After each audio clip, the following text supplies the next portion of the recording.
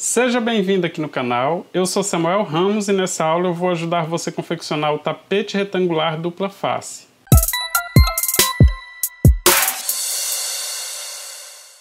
O meu tapete tem 40 centímetros de largura com 60 centímetros de comprimento. Utilizei aqui 150 gramas de fio Barroco Maxcolor número 6 na cor Cenoura e 230 gramas de fio Barroco Maxcolor número 6 na cor branca. Utilizei também agulha para crochê 3,5 mm, essa aqui é a Soft Touch da Círculo. Utilizei tesoura e agulha de tapeceiro para corte e acabamento. Eu espero que você goste do passo a passo e se você gostar, se inscreva aqui no canal e ative as notificações para receber as novidades que eu postar por aqui. Me siga também no Instagram que é @blog do crochê. Um forte abraço e boa aula! Vou começar aqui fazendo um total de 62 carreiras, tá? Mas você pode fazer em múltiplo de 8 mais 6. Múltiplo de 8 aqui no caso, 8 vezes 7 dá 56. E aí com mais 6, 62, tá? Mas se você quiser fazer esse tapete mais largo, você pode ir adicionando de 8 em 8 correntinhas a mais, até atingir aí a largura que você precisa, e aí você pode seguir o mesmo passo a passo. Vou posicionar aqui o fio no dedo para trabalhar, introduzo a agulha debaixo desse fio, giro no sentido horário para formar esta laçadinha, busco o fio aqui então já para fazer a primeira corrente. Vou fazer aqui um total então de 62 correntes e aí volto aqui para mostrar para você como que a gente continua fazendo esse trabalho.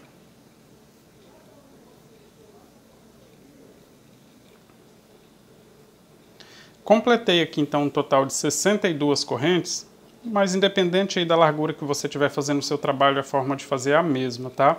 Você pode inclusive ir acrescentando aqui mais 8, até chegar aí na largura que você precisa e continuar o passo a passo seguindo do mesmo jeitinho. Vou voltar aqui, olha, na segunda correntinha, conto uma, volto na segunda, tá? Não conto essa laçadinha da agulha aqui. Vou prender com ponto baixo aqui para fazer o cantinho do tapete. E aí vou fazer mais duas correntes para dar a altura do primeiro ponto alto. Então temos aqui o primeiro ponto alto voltando aqui na segunda correntinha, né? Vou continuar agora, olha, com ponto alto em todas as correntinhas de base aqui até o final do cordão. Como eu fiz um total de 62 correntes, no final nós teremos aqui um total de 61 pontos altos. Isso porque eu voltei na segunda correntinha, tá? Então uma das correntinhas serve para formar esse cantinho aqui do tapete para ficar bem certinho. Então eu vou fazer ponto alto até o final e aí eu mostro para você como que a gente finaliza lá e começa uma nova carreira aqui no trabalho. Já estou chegando aqui no final do cordão, olha, fazendo ponto alto em todas as correntinhas, tá? Que no final teremos um total de 61 pontos altos. Isso aqui é para servir de base aqui no tapete, né? Forma essa borda inicial aqui também. Então tenho aqui, olha, fiz até a última correntinha. E aí eu tenho aqui um total de 61 pontos altos, isso para essa largura, tá? Se você estiver fazendo uma largura diferente, não tem problema. Vou começar a próxima carreira fazendo duas correntes para dar a altura do primeiro ponto alto. Se você tiver costume de fazer 3 também, não tem problema. É só para formar a altura do ponto, isso não vai interferir aqui no trabalho. Vou virar aqui o trabalho e voltar com ponto alto em cima de ponto alto até o final novamente, tá? Não muda nada aqui. Só ponto alto em cima de ponto alto de todos os pontos de base. Não precisa fazer bloquinho dessa vez, olha. Teremos lá no final, novamente, um total de 61 pontos altos, tá? Porque eu vou fazer ponto alto em cima de todos. O último ponto dessa carreira aqui precisa ser feito na segunda correntinha das duas que nós fizemos para iniciar essa carreira anterior, tá? Vou fazer até o final e mostro lá para você também como finalizar essa carreira. E na próxima a gente já vai começar a trabalhar aqui os bloquinhos para formar o detalhe nesse tapete. Já estou completando aqui a carreira, olha, fazendo ponto alto em cima de ponto alto. E aí, como eu disse aqui, o último ponto precisa ser feito na segunda correntinha das duas que nós fizemos para começar a carreira anterior, né? Então vou fazer aqui, olha, o ponto alto na segunda das duas correntinhas. Aí a lateral aqui, o cantinho do tapete, olha, fica bem direitinho, tá? Então tenho aqui duas carreiras prontas. Vou começar a próxima carreira aqui ainda com esse fio branco e daqui a pouquinho a gente já começa a trabalhar com mais uma cor, né, para começar a fazer os detalhes nesse tapete. Vou virar o trabalho para voltar aqui fazendo ponto alto em cima de ponto alto aqui, ó, mais 3 pontos altos, tá? Contando com as correntinhas iniciais, teremos aqui um total de 4 pontos altos aqui formando a lateral. Você lembra que no início nós fizemos as correntes múltiplo de 8, mais 6, né? Porque se eu não fizesse 6 pontos a mais, não teríamos esses 3 pontos aqui, olha, completando esta borda com 4 pontos altos, tá? Então, são 3 desse lado e 3 lá no final para completar a outra borda também. Por isso que eu adicionei mais 6. Se você quiser essa borda um pouco mais larga, você pode adicionar mais pontos. Então, múltiplo de 8, mais a quantidade que você vai adicionar desse lado aqui e do outro lado. Se adicionar mais 4 desse lado e mais 4 do outro, múltiplo de 8 mais 8, e assim vai, tá? Depois dos 4 pontos altos, então, aqui que forma a lateral, contando com as correntinhas. Vou fazer uma corrente de espaço, pulo um pontinho de base, faço um ponto alto. Tenho aqui um bloquinho com um pontinho só, tá? De espaço. Novamente uma corrente de espaço, pulo um pontinho de base e faço ponto alto. Eu vou chamar isso aqui de escadinha e você precisa tomar bastante cuidado aqui para não fazer esta corrente aqui muito apertada. Olha, por exemplo, a gente termina de fazer o ponto aqui. Se fizer essa corrente muito apertada como eu fiz agora, pulo um ponto de base e faço um ponto alto, o seu tapete já vai começar a ficar mais estreito aqui no final, olha, porque essa corrente fica muito apertadinha aqui. Então, é bem comum, logo que termina o ponto alto aqui, a gente fazer essa corrente muito apertada. Então, deixar ela bem na mesma, mais ou menos do mesmo jeito que nós fizemos aqui as correntinhas da base, tá? Para não ficar diferente aqui o começo e o meio do tapete. Então, olha, estou fazendo sempre uma correntinha de espaço, pulo um ponto de base e faço um ponto alto. Eu vou fazer esses bloquinhos assim, bloquinhos vazios, até chegar lá no final. No final, quando tiver sobrando somente 3 pontinhos de base, a gente completa lá a lateral fazendo ponto alto em cima de ponto alto. Se você tiver começado o seu trabalho com a mesma quantidade de correntes que eu comecei, teremos lá no final um total de 27 bloquinhos desse aqui. Se a largura foi diferente, se você está fazendo uma largura diferente, não se preocupe. Vá fazendo bloquinho, quando ficar faltando somente 3 pontinhos de base, aí vai dar certo também, tá? Vou fazer os meus aqui e mostro para você como finalizar lá. Já estou chegando aqui no final do cordão, olha, sempre fazendo ponto alto com uma corrente de espaço, pulando um pontinho de base, né? Fiz aqui, olha, ficaram sobrando aqui 3 pontinhos contando com as 2 correntinhas aqui que formam o primeiro ponto alto. Então agora sim eu vou só completar aqui com mais ponto alto em cima de ponto alto, que aí teremos um total de 4 pontos altos aqui na borda seguinte também. Então, independente da largura aí que você fez, se você fez aí múltiplo de 8 mais 6, a borda vai ficar desse jeito aqui, tá? Porque os 6 pontos são justamente esses 3 aqui após esse ponto aqui, depois desse último bloquinho, tá? 3 aqui e 3 lá no começo. Vou fazer aqui 2 correntes de espaço, alongar esse fio e vou deixar ele aqui desse lado, tá? Tenho aqui então a primeira carreira com essas escadinhas aqui, que eu digo assim, né? Do mesmo lado que eu fiz esta carreira aqui, eu vou começar agora já com a próxima cor, tá? Então, com a nova cor, do mesmo lado aqui que nós fizemos a carreira de número 3, né? Eu terminei aqui e vou recomeçar com a próxima cor aqui desse lado aqui, tá? Vou trabalhar utilizando os pontinhos de base que nós pulamos aqui, olha. Fizemos bloquinhos, né? Pulando um pontinho de base. Então, agora eu vou trabalhar justamente nesses bloquinhos. Vou deixar aqui uma sobra de fio, vou posicionar ele aqui, olha. E vou trabalhar aqui na parte de trás, pegando desse jeito aqui, o primeiro pontinho aqui que tem no primeiro bloquinho. Vou prender com ponto baixo. Vou fazer 2 correntes para dar a altura do primeiro ponto alto e uma correntinha de espaço. Se o seu ponto é um pouquinho mais alongado, você pode fazer 4 correntes aqui. 3 para dar a altura do ponto alto e uma para ficar de espaço, tá? Enrolo o fio na agulha. Veja que então eu fiz um ponto alto aqui na parte de trás, né? Olha. Eu vou fazer o próximo ponto pegando aqui na frente e precisa ser feito totalmente aqui na frente, tá? Não posso pegar assim atravessando e o fio ficar na parte de trás assim não. Eu preciso sair com a agulha ainda na frente aqui, olha. Só introduzir assim a agulha no ponto, olha, saindo na frente dessa escadinha aqui, tá? E pegar o fio aqui para fazer esse ponto alto aqui na frente também, para que o ponto fique totalmente aqui na frente, ó, desse jeito. Você pode dobrar esse ponto lá, olha, que nós fizemos na terceira carreira, para ele não atrapalhar aqui, e concluir aqui o ponto alto, tá? Fica desse jeito. Ou seja, o primeiro ponto eu fiz na parte de trás, o segundo eu fiz aqui na parte da frente. Vou fazer uma corrente de espaço, vale aqui a mesma dica, tá? Não fazer essas correntinhas apertadas, para não ficar repuxando aqui no meio do trabalho. Vou fazer agora uma sequência de 3 pontos pegando lá na parte de trás. Observe essa sequência que eu vou fazer porque ela vai se repetir ao longo do tapete, tá? Aqui no começo fiz um atrás, um na frente. Agora eu vou fazer 3 lá na parte de trás. Esse ponto que eu fiz primeiro aqui atrás, vou mostrar aqui primeiro, né? Fazer 3 pontos aqui. Olha, sempre com uma correntinha de espaço, sempre também no pontinho de base que nós pulamos. Pegando lá na parte de trás, olha, assim, desse jeito, ó. Tá? E você pode até dobrar esse aqui na frente. Esse primeiro ponto que nós fizemos aqui na parte de trás, é como se eu fosse fazer 3, olha, mas como ele está no canto, os outros 2 não existem aqui, tá? No tapete. Mas é sempre um ponto na frente, 3 pontos atrás. Isso significa que após esses 3 pontos que eu fiz atrás, o próximo agora eu vou fazer aqui na frente novamente. Desse jeito aqui, olha, dobro essa parte branca para que a agulha saia ainda na frente do trabalho, para buscar o fio, para que o ponto alto fique totalmente aqui na frente. Desse jeito, olha. Assim ele fica entrelaçado, olha, não fica um ponto dentro do outro, fica entrelaçado, tá vendo, olha? Desse jeito aqui.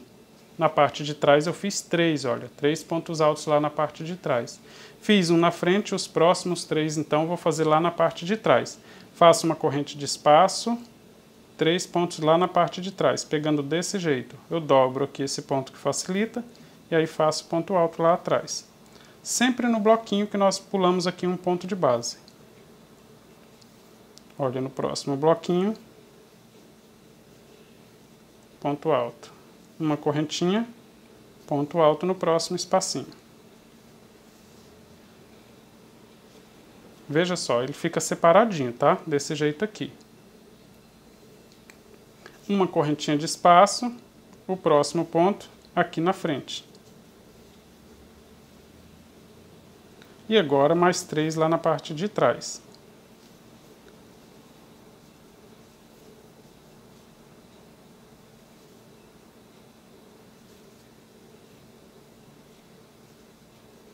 Aqui no começo, essa primeira carreira aqui, tá? Depois a gente vai repetir isso aqui ao longo do tapete, então é bem interessante memorizar essa sequência aqui, tá? Estou só intercalando, tá? 3 pontinhos na parte de trás do tapete e um pontinho na parte da frente, olha. Para cada 3 que eu faço atrás, o outro eu fiz aqui na frente. Fiz novamente 3 aqui na parte de trás, uma aqui na frente. Isso com o fio de cor cenoura, tá? Com o fio branco nós vamos intercalar de uma forma diferente.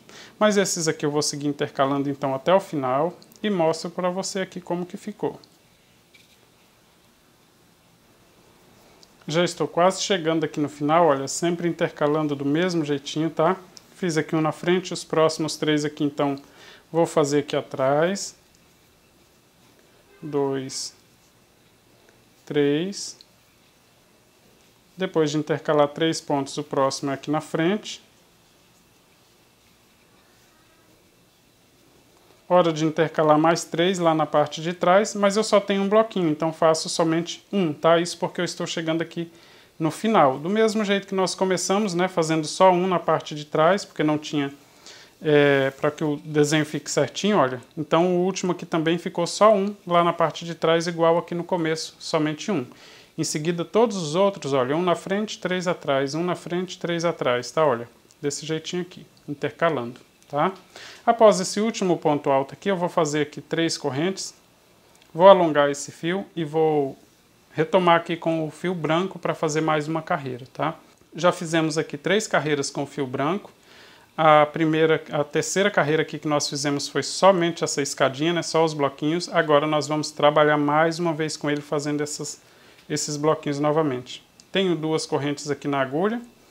Vou virar aqui o trabalho, olha, deixando o fio no mesmo lado que termina, tá? Olha, eu comecei aqui, esse aqui é o avesso da peça, olha, deixo do mesmo lado aqui para não ficar entrelaçado aqui no final, tá? Para depois continuar trabalhando.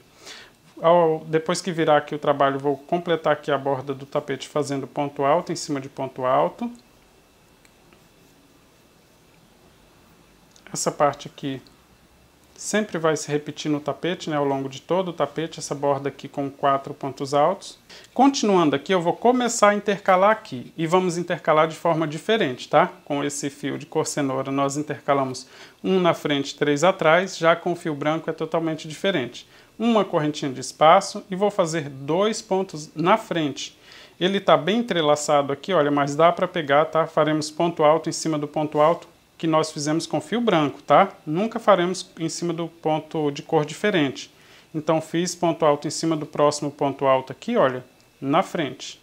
Uma correntinha de espaço, ponto alto, novamente aqui. Veja que eu preciso, olha, sair com a agulha antes do fio de cor cenoura aqui, para que o ponto fique totalmente aqui na frente, desse jeito assim, olha. Tá? Então aqui eu busco o fiozinho e faço o ponto alto para que ele fique totalmente aqui na frente. 2. Tá? Tenho 2 pontos altos aqui na frente, então. Uma correntinha de espaço, agora eu vou fazer 2, olha, uma correntinha de espaço, vou fazer 2 agora pegando lá por trás. Desse jeito aqui, olha. 1, uma correntinha, 2. Olha, em cima do próximo ponto ali. 2.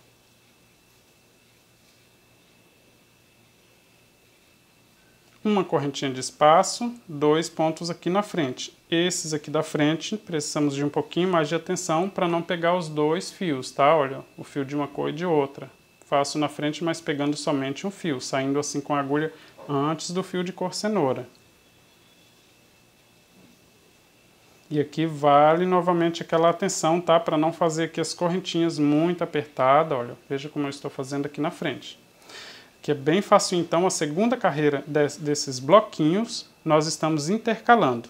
2 pontos na frente, 2 pontos lá atrás. 2 na frente, 2 lá atrás, tá? Independente da largura aí do trabalho que você esteja fazendo, a forma de intercalar aqui é a mesma, tá? Olha, 2 lá na parte de trás. Então, pode ter feito aí mais largo, não tem problema, é desse jeitinho mesmo.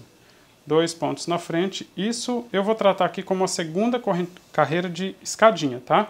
A terceira carreira nós vamos fazer igual à primeira.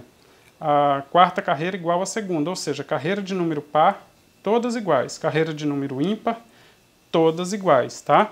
Isso com o branco, fica bem fácil você memorizar, porque as carreiras de número ímpar são iguais às ímpares e as carreiras de número par vai ser igual à carreira de número par, sem contar essas duas aqui de preparação que nós fizemos no começo. Viu que eu estou só intercalando então, olha, 2 pontos na frente, 2 na parte de trás, 2 na frente, os próximos 2 atrás. Eu vou fazer até chegar lá no final dessa carreira aqui, sempre intercalando desse jeito aqui. Aí eu mostro para você como começar a próxima também. Já estou chegando aqui no final, olha, sempre intercalando do mesmo jeitinho, 2 pontinhos na frente, 2 atrás. Agora, novamente, 2 na frente, olha, tenho que pegar aqui saindo na frente desse fio de cor cenoura aqui, olha. Os 2 pontos aqui na frente também intercalando, olha, por desse jeito, tá? Sempre intercalando aqui ao longo de todo o trabalho, olha, 2 na frente, 2 atrás, tá? E aí faço uma correntinha de espaço aqui, agora eu vou fazer a borda, olha, com ponto alto em cima de ponto alto. Aqui nós vamos também intercalar a ordem de trabalho, tá? Uma vez com o fio branco e depois vamos fazer na mesma carreira novamente com o fio de cor cenoura, tá? Olha, completei aqui a carreira, faço 2 correntes aqui, alongo esse fio e vou começar essa mesma carreira agora, só que com o fio de cor cenoura, tá? O próximo aqui. Primeira carreira de pontos com esse fio aqui, nós intercalamos um ponto atrás, um na frente, 3 atrás, um na frente, 3 atrás, um na frente, né? Olha, nós começamos aqui. Um atrás, um na frente, 3 atrás, um na frente, 3 atrás. Agora nós vamos fazer um pouquinho diferente. Olha, segunda carreira com esse fio aqui, com essa cor de fio. Eu fiz aqui, olha, para finalizar aqui, nós fizemos 3 correntinhas, né? Então, tenho 3 correntinhas aqui na agulha. Vou enrolar o fio aqui na agulha, olha.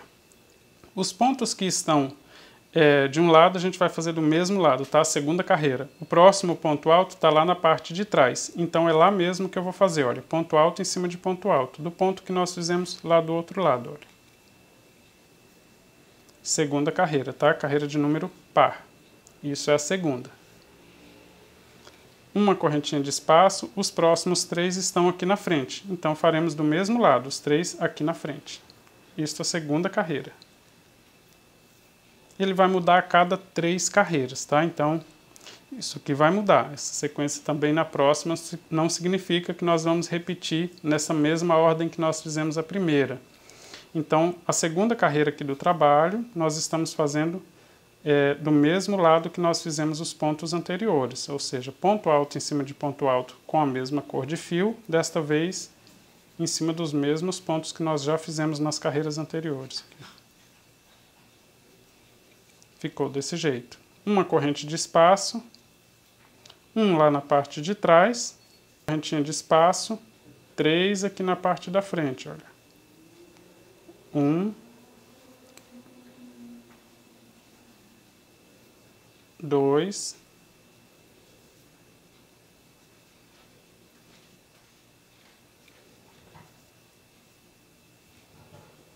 3.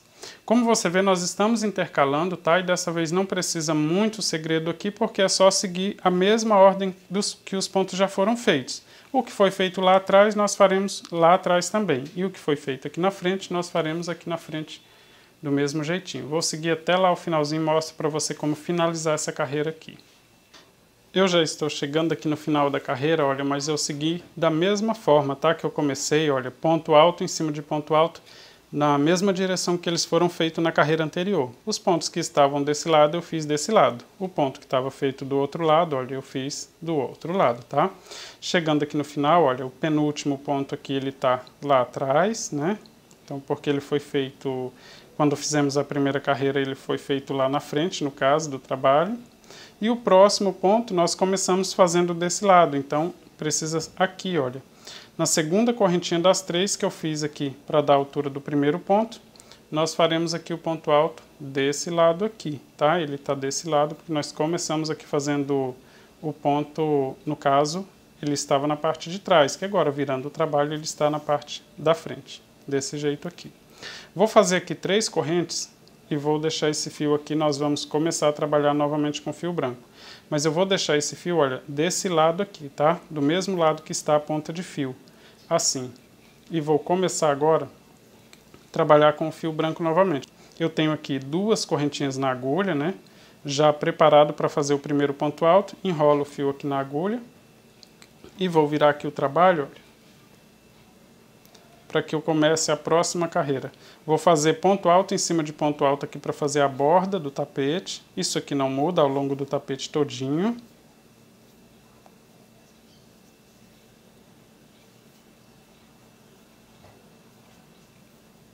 Vou deixar esse fio aqui, olha, do mesmo lado, tá? Para mim não entrelaçar ele, tá? Do mesmo lado que eu terminei lá de trabalhar, vou deixar ele lá, olha, desse mesmo lado. E vou começar. Na carreira de número 1, nós só fizemos as escadinhas, né? Os bloquinhos. Na carreira de número 2, nós intercalamos. Na carreira de número 3, carreira ímpar, que eu disse que são todas iguais, nós não intercalamos aqui na primeira, porque nem tinha essa cor ainda, né? Então, não vamos intercalar, tá? Olha, todos os pontos feitos aqui na frente. E aí, claro, esses que estão mais imprensadinhos assim, a gente precisa tomar um pouquinho mais de cuidado, mas todos os pontos aqui, olha, para que fique igual o da primeira carreira, que não tinha nada intercalado, nós vamos fazer aqui sem intercalar então. Todos os pontos na frente, isso, olha, o ponto com fio branco, tá? Continua valendo aqui as correntinhas aqui, não pode ser muito apertada, tá? A gente tende a fazer essas correntes um pouco mais apertada e aí isso vai deixar o trabalho mais estreito aqui no meio. Então tem que tomar sempre esse cuidado aqui para não apertar essas correntes aqui, para não ficar diferente aí o tapete, tá? O início, o meio e o final. Mas veja que eu estou fazendo aquela escadinha novamente, olha os bloquinhos, todos do mesmo lado, tá? Não estou intercalando. Carreira de número ímpar, não intercala, tá? E a carreira de número par intercala 2 na frente, 2 atrás, 2 na frente, 2 atrás, tá? Isso aqui com branco, aí já ficou bem mais fácil você memorizar, porque o branco só vai fazer assim, só vai intercalar as carreiras de número par. E é sempre intercalado do mesmo jeitinho. Nunca muda, tá? O branco. O branco é bem fácil memorizar, porque nunca muda. Uma carreira não vai intercalar, são todos na frente, e os outros a gente intercala. tá? Essa aqui então vou fazer até chegar lá no final, e aí mostro para você como que a gente finaliza ela e já recomeça a próxima carreira com esse fio de cor cenoura, porque eu já tenho, inclusive, olha, um detalhe prontinho, que é esse desenho da cruzinha aqui na frente do trabalho, tá? Vou fazer o meu aqui e mostro para você como finalizar ela também. Já estou chegando aqui no final da carreira, olha. Desta vez, como eu disse, nenhum dos pontos não estão intercalados, todos feitos na frente, tá? Olha, pegando na frente, tá?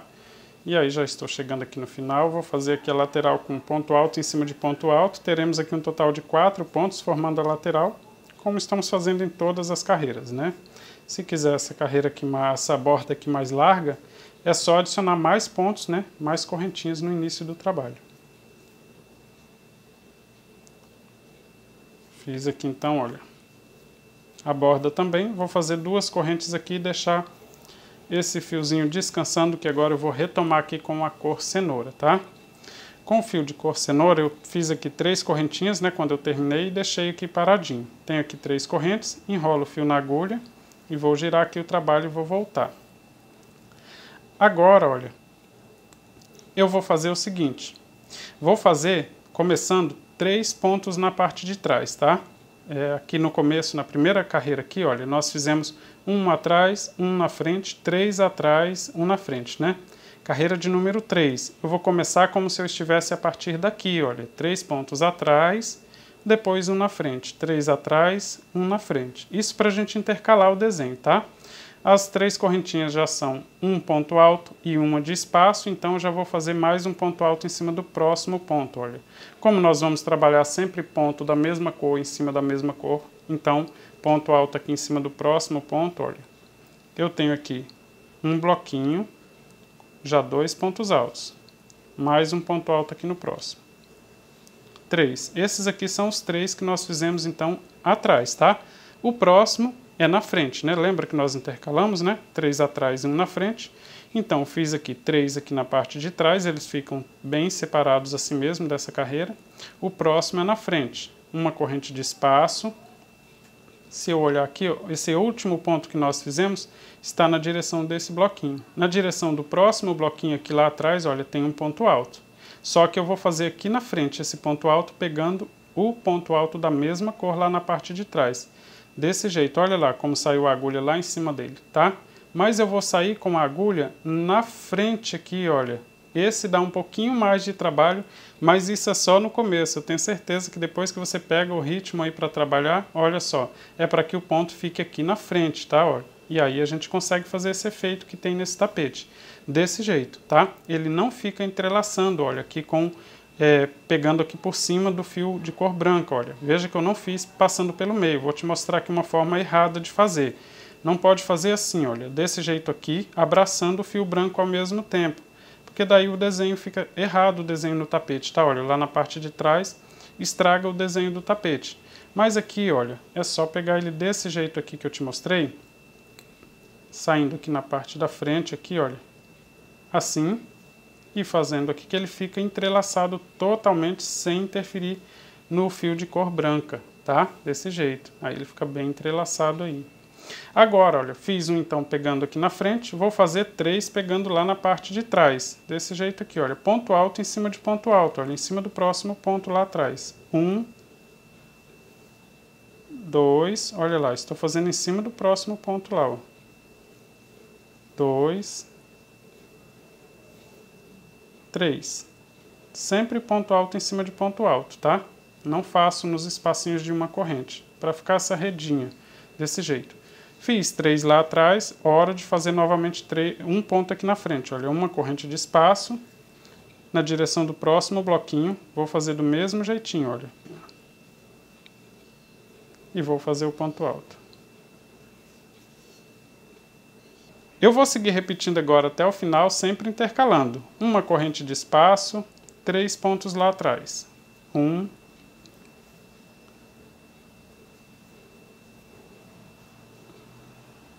2, 3. E após 3 pontos, faremos um ponto aqui na frente.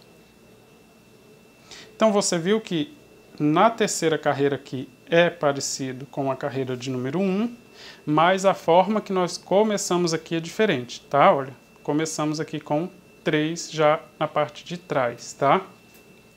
Isso na terceira carreira que nós estamos fazendo com o fio cenoura, para que a gente consiga esse efeito aqui. Eu vou fazer aqui essa carreira até o final e mostro para você como que a gente faz a próxima carreira. Já estou chegando aqui no final, olha, e depois de fazer um ponto aqui na frente, então, olha, vou fazer 3 pontos lá na parte de trás, né? O último, inclusive, nós precisamos fazer na segunda correntinha das 3 que nós fizemos aqui para começar a carreira anterior, que assim sobra uma correntinha. Pulo uma, faço na próxima aqui. Se você começa com 4 correntinhas, então você faz na terceira, o importante é que fique esse bloquinho assim. Vou fazer aqui 3 correntes. Vou deixar esse fio de cor cenoura descansar aqui, ele fica sempre do lado de trás do trabalho, tá? Eu digo atrás porque aqui na frente temos essas cruzinhas. O fio cenoura nunca fica terminando ou começando do lado aqui, tá? Na frente, tá? Ele vai sempre terminar desse lado. Agora eu vou começar a próxima carreira com o fio branco e é bem fácil porque eu disse para você que uma carreira nós fizemos somente as escadinhas, na outra nós intercalamos. Então, na última que nós fizemos sem intercalar. Próxima significa que nós vamos intercalar sempre 2 de um lado, 2 de outro, tá? Outra dica bem legal aqui é para que esse fio aqui não fique trançando assim um no outro, tá? Durante a confecção do trabalho. Para que isso não aconteça, quando você termina aqui, olha, eu terminei essa carreira aqui com o fio cenoura. Vou começar aqui o fio com o fio branco, então eu vou girar aqui no sentido contrário, olha. Só girar assim de forma que esse fio permaneça desse lado aqui, olha, e ele não fique trançado, tá? Desse jeito, aí ele não vai ficar trançando lá. Mas é claro, se os novelos começarem a embolar, é só dar uma paradinha, desembolar os novelos aí. Virei aqui o trabalho então, olha, eu vou fazer ponto alto em cima de ponto alto aqui para formar a borda, e aí logo em seguida nós vamos começar a intercalar isso aqui. São 2 pontos de um lado, 2 pontos do outro. Depois da borda vou fazer uma corrente de espaço para fazer o primeiro bloquinho. Como que eu sei qual lado certo que eu vou intercalar? Eu disse que esse fio aqui nunca pode terminar lá na parte da frente do trabalho. Então, para que ele fique aqui, olha, desse lado, né, a parte da frente que eu estou me referindo é esta que tem as cruzinhas. Então, para que esse ponto não fique, esse fio não termine lá daquele lado lá, eu não posso fazer o próximo ponto pegando aqui já na frente. Então, eu tenho que intercalar 2 pontinhos lá na parte de trás. Olha, eu posso até abrir assim que facilita, olha. 2 lá na parte de trás, tá? Assim, esse ponto, olha, esse fio de cor cenoura sempre vai ficar desse lado. Isso aqui é a regra para você saber como que começa a intercalar, se eu começo na frente ou atrás. Outra coisa é, a última carreira terminou do lado de lá, então eu começo sempre do lado de lá, tá? Então, fiz um ponto, vou fazer mais um, porque são 2 de um lado, 2 do outro. 2. Para intercalar, faço uma corrente, agora eu preciso fazer 2 desse lado aqui, né? Esse ponto, olha, fica bem mais imprensado, mas não podemos pular nenhum, tá? Pego ele desse jeito, vale aquela mesma tática aqui de não pegar abraçando os 2 fios, tá? Olha, uma correntinha de espaço, não posso pegar fazendo desse jeito aqui, olha, com o fio abraçando esses 2 pontos, porque ele estraga o desenho lá do outro lado, olha, com esse ponto assim por cima, tá? Então não podemos fazer isso. Para que o ponto fique certinho, nós precisamos entrar com a agulha e voltar do mesmo lado aqui, olha, sem abraçar o fio da outra cor, tá? Para fazer esse ponto realmente desse lado aqui. 2 aqui na frente. Uma correntinha de espaço, 2 lá na parte de trás, olha. 1 e sempre em cima do ponto alto, tá? Nunca no espaço de uma corrente. Em cima do ponto alto que foi feito da mesma cor, olha só, tá? Estou trabalhando sempre bloquinho branco, ponto alto branco em cima dos pontos brancos. Ponto alto de cor cenoura em cima dos pontos de cor cenoura, tá? Isso durante todo o trabalho. Agora eu vou só intercalar. Carreira de número par, né, de bloquinhos. Olha, 1, 2, 3, 4. Carreira de número par, intercala. Carreira de número ímpar faz toda do mesmo lado, ou seja, toda na frente aí do trabalho. Aqui acho que já ficou bem mais fácil memorizar esse com o fio branco, né? Vou seguir intercalando aqui agora até lá no final.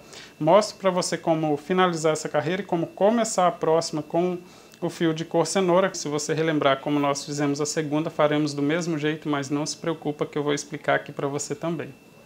Já estou chegando aqui no final da carreira, olha, mas essa daqui não tem diferença, né? Estou fazendo exatamente igual nós fizemos A segunda carreira aqui desses bloquinhos brancos, sempre intercalando, 2 pontinhos lá na parte de trás, 2 na frente, 2 na parte de trás, e quando chega aqui no final, faço a borda aqui com 4 pontos altos.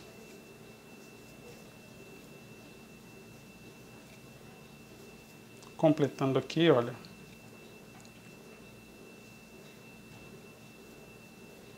Faço 2 correntinhas e deixo esse fio aqui descansando enquanto eu trabalho com o outro aqui, tá?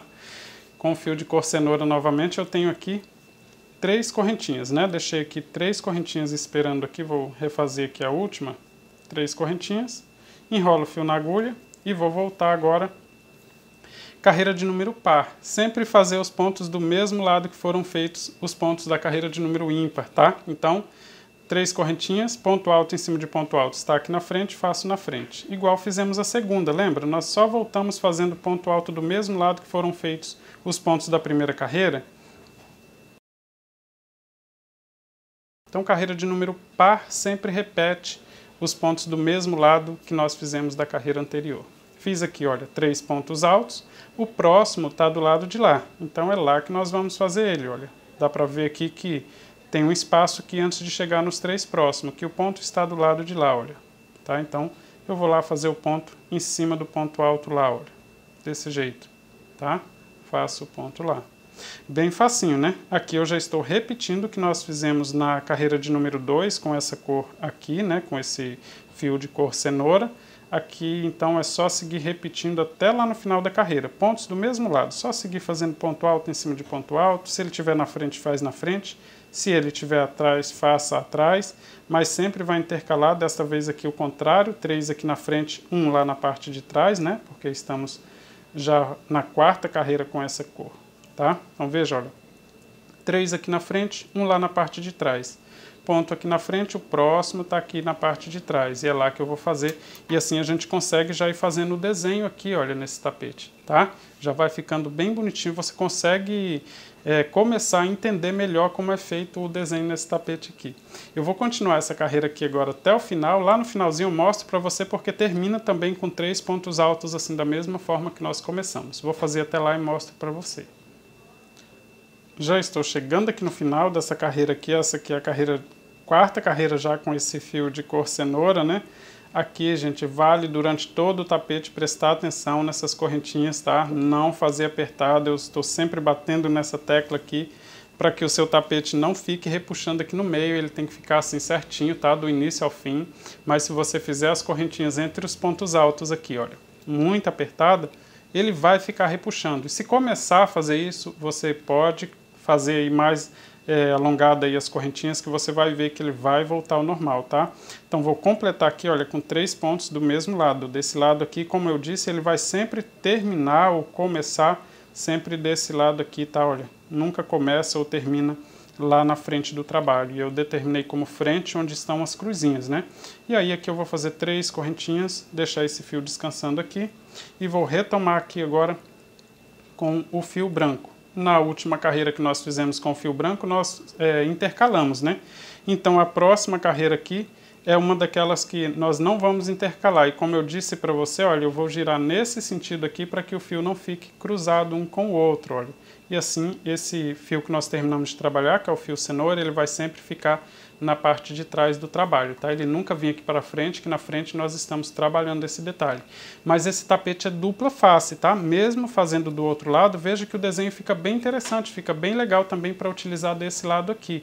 Não significa que você não possa usar o tapete desse lado, muito pelo contrário, você vai ter um tapete aí dupla face, e cada vez com um desenho diferente. Você coloca na sua porta num dia, no outro dia a mesma visita vem, aquela visita que vem todo dia na casa da gente, você só vira o tapete, ela pensa que é um tapete novo, entendeu? Vou continuar aqui, olha, vou fazer aqui a borda aqui do tapete com 4 pontos altos. Completar aqui 4 pontos altos desse lado. Eu tô rindo aqui porque eu disse que visita que vem na casa da gente todo dia é bom demais, né? Significa que é bem chegado. Uma corrente de espaço. Agora, olha, essa aqui é a carreira de número ímpar, então não vou intercalar os pontos, tá? Nessa carreira aqui, todos os pontos feitos do mesmo lado, ou seja, sempre aqui na frente, tá? Fazendo aqui esses bloquinhos aqui com o fio branco, igual nós fizemos a primeira carreira de bloquinhos. Somente a carreira de número par, né? Uma carreira nós vamos intercalar, 2 de um lado, 2 de outro, a outra não. Essa aqui é uma dessas que nós não vamos intercalar, olha. Vou pegar o ponto aqui, olha, do mesmo lado aqui, saindo aqui do mesmo lado, para não intercalar esse ponto aqui. E vou seguir com ponto alto em cima de ponto alto até o final, fazendo sempre aqui na frente, tá? Sempre quando fizermos aqui uma carreira que não vamos intercalar, os pontos são feitos na frente, tá? Com o fio branco. Nunca vamos deixar de intercalar fazendo os pontos todos na parte de trás, por exemplo, não vai existir. Sempre todos feitos aqui na parte da frente do trabalho, tá? Sempre pegando aqui na frente. Então isso facilita bastante aí a memorização. Mas se você já fez até aqui, eu acredito que agora você já está sentindo mais à vontade aí para fazer o trabalho, já entendendo mais o desenho. Olha, já tem duas carreiras de cruzinha aqui pronta, você já está entendendo um pouco mais o trabalho, né? Essa aqui então eu vou seguir sem intercalar até lá no final da carreira, e aí mostra para você como que a gente começa a próxima carreira com o fio de cor cenoura, mas é bem facinho. A partir de agora o tapete vai fluir, que é uma beleza, porque a gente vai começar a repetir tudo que nós já fizemos, porque esse branco aqui, por exemplo, nós já estamos repetindo, né?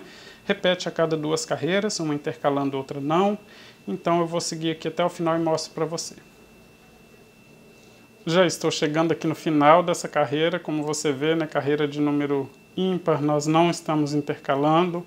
Agora, então, você já sabe que daqui até no final do tapete vai ser sempre assim, tá? Carreira de número par intercala 2 de um lado, 2 do outro. Carreira de número ímpar não intercala. Se você olhar só o fio branco aqui, você vai dar uma embaralhada aí nas vistas, porque o desenho é totalmente outro, né? Se você olhar o fio de cor cenoura, você vê as cruzinhas, mas se você olhar somente o fio branco, você vê um desenho totalmente diferente e bem interessante aqui nesse tapete também.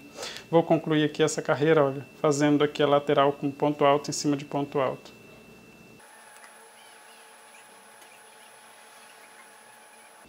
Vou fazer aqui 2 correntinhas, alongar esse fio e deixar ele aqui esperando para mim trabalhar agora com o próximo, tá? Aqui, olha, começando a próxima carreira com o fio de cor cenoura, já trabalhamos 1, 2, 3, 4. Carreira de número ímpar, nós vamos intercalar os pontos de forma diferente, né? Carreira de número par, sempre fazer os pontos na mesma direção que foram feitos os anteriores. Por exemplo, a última carreira, olha, a carreira de número 4, nós fizemos ponto alto do mesmo lado que foram feitos os pontos altos da carreira de número 3. Agora, na carreira de número 5, eu vou começar a intercalar esse desenho novamente, olha, com 3 correntinhas aqui para formar o primeiro ponto mais uma correntinha de espaço, viro aqui o trabalho.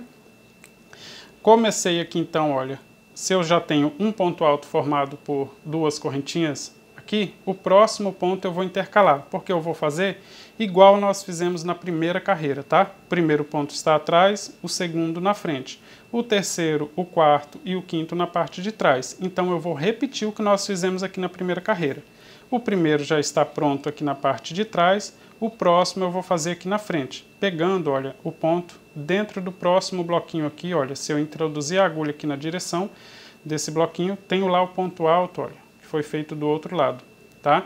Então eu vou fazer o ponto alto pegando lá, mas nunca abraçando assim, tá? Os pontos, sempre puxando a agulha para que eu saia com a agulha do lado de cá, tá? Desse jeito aqui, do jeito que nós fizemos quando fomos começar o ponto aqui, olha, para fazer aqui na terceira carreira com esse fio cenoura, nós fizemos o ponto do mesmo jeito assim, puxando ele para frente, tá? O primeiro atrás, o segundo na frente. Estou repetindo, olha, o primeiro atrás, o segundo na frente. Agora, 3 lá na parte de trás. Vou fazer do mesmo jeitinho. Uma correntinha, 3 pontos lá na parte de trás, sempre ponto alto em cima do ponto alto, olha, desses 3 que temos aqui logo à frente, tá? Então, um ponto alto em cima desse ponto aqui. Uma correntinha de espaço, vou fazer aqui uma correntinha e sempre tomar o cuidado para não apertar essa correntinha, tá? De espaço aqui. 2, 3, tá? Começando mais um ali, ó. Então, fiz um na frente, 3 lá na parte de trás. Um ponto na frente. Vou fazer aqui uma correntinha de espaço, um ponto na frente. Desse jeito aqui. Vou puxar a agulha para que ele venha todo para frente, desse jeito, dentro do quadradinho aqui da carreira de fio branco e faço o ponto alto. Então você viu que eu estou repetindo a carreira de número 1, né? Eu estou repetindo tudo que nós fizemos na carreira de número 1. E assim eu já vou começar a fazer novamente esse desenho, olha, essa cruzinha aqui nesta direção. Significa que a partir de agora você vai repetir tudo que nós fizemos até aqui no trabalho. Claro, somente aqui dos bloquinhos, né? Eu estou fazendo com o fio cenoura a carreira que nós fizemos, carreira de número 1, e depois nós vamos então, como vai ser carreira de número par com o fio cenoura, vai ser todos os pontos feitos do mesmo lado que já estão prontos, esse aqui na carreira de número 5, tá? Do mesmo lado que virar lá e voltar, vai ser 3 de um lado, 1 atrás, 3 na frente e 1 atrás, isso quando virar. Já com o fio branco, nós estamos também repetindo, porque sempre uma carreira vai estar toda sem intercalar, como foi o caso da primeira, não tinha ainda o fio de cor cenoura, não intercalamos. Na segunda nós intercalamos, olha, 2 atrás, 2 na frente, 2 atrás, 2 na frente. E aí, na próxima aqui, olha, essa daqui que eu terminei de fazer, nós não intercalamos, então a próxima significa que eu vou começar também a intercalar. Eu vou terminar essa carreira aqui, para mim começar a próxima, para você ver que a próxima carreira com o fio branco é exatamente igual nós fizemos a segunda carreira de bloquinho aqui, tá? Como esse aqui já é repetindo a carreira de número 1, eu não preciso mostrar toda, né? Olha só, sempre que tiver um ponto na frente faremos 3 atrás, 1 na frente, 3 atrás, 1 na frente, 3 atrás. Eu vou fazer até o final da carreira e mostro para você como começar a outra. Já estou terminando então mais essa carreira aqui, olha, como eu disse, ela é exatamente igual à primeira carreira. Então eu só estou repetindo aqui já no trabalho e ela termina também do mesmo jeitinho. Olha aqui na parte de trás, depois de fazer aqui um ponto na frente, né, como esse que nós fizemos aqui, o próximo ponto foi feito lá na parte de trás e eu vou fazer aqui o próximo ponto então na parte de trás, pegando na segunda correntinha das 3 que nós fizemos lá, olha, para começar a carreira anterior, tá? Assim fica bem certinho aqui. E aí, faço aqui 3 correntes, deixo esse fio aqui e vou começar a próxima, que já é repetindo, olha, é uma carreira de número par, né? Porque nós fizemos uma sem intercalar, a próxima aqui é intercalando, então vou começar aqui fazendo...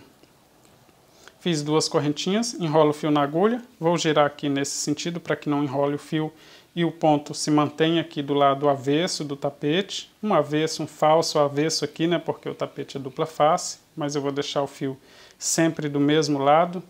Então, depois de enrolar aqui o fio na agulha, eu vou fazer aqui a borda do tapete com ponto alto em cima de ponto alto. E agora... Depois que fazer essa borda aqui, eu vou repetir exatamente o que nós fizemos na segunda carreira do trabalho, a segunda carreira de bloquinho, tá? Olha, uma correntinha de espaço e vou começar a intercalar 2 pontos aqui na frente, olha. 2 pontos na frente, tá? 2 pontos aqui, olha, pegando na frente. Uma corrente de espaço. Opa. Deixar esse fio aqui mais para cá, puxando. Mais um ponto aqui, que aí teremos aqui então 2 aqui desse lado, na frente. Igualzinho fizemos na segunda carreira, tá? Significa que a terceira carreira, a próxima carreira vai ser igual à terceira, depois igual à quarta, tá? Sempre repetindo do mesmo jeitinho. Uma corrente de espaço, nós estamos intercalando 2 de um lado, 2 de outro. Fiz 2 na frente, agora faremos 2 lá na parte de trás. Desse jeito, olha, sempre ponto alto em cima de ponto alto aqui, né? Não tem como errar. Nós nunca faremos ponto nas correntinhas de espaço, né? Sempre ponto alto em cima de ponto alto. Como se fosse uma rede aqui, olha, feito com 2 cores, né? E aí vamos entrelaçando ela aqui para formar esse desenho. Fiz 2 lá atrás, 2 aqui na frente agora. Ou seja, estou repetindo tudo que nós fizemos na carreira de número 2. Agora é só você seguir repetindo aí até atingir o comprimento que você deseja para o seu tapete. Sempre repetindo agora, eu voltei na carreira de número 1, né, com uma carreira sem intercalar. A carreira anterior que nós fizemos com o fio branco foi essa aqui, essa escadinha sem intercalar. Depois eu trabalhei com o fio cenoura exatamente o que nós fizemos aqui, nesta mesma carreira aqui, olha, né? Agora eu estou fazendo aqui tudo que nós fizemos na carreira de número 2, com esses bloquinhos aqui, e eles estão na mesma direção. Olha, os 2 pontos estão aqui na frente, os 2 pontos estão aqui na frente também, tá? Agora você vai seguir repetindo aí até atingir o comprimento que você precisa para o seu tapete, e aí eu mostro para você como fazer o acabamento. Nós estamos chegando aqui no final da primeira parte do passo a passo, mas o link para você continuar eu vou deixar aqui em cima e também na descrição do vídeo. Se você tiver alguma dúvida, é só você deixar um comentário aí, ou um elogio, ou uma reclamação, ou uma observação, tá? Deixa um comentário aí que eu respondo você o mais rápido possível. Eu espero você na próxima parte do passo a passo. Um forte abraço!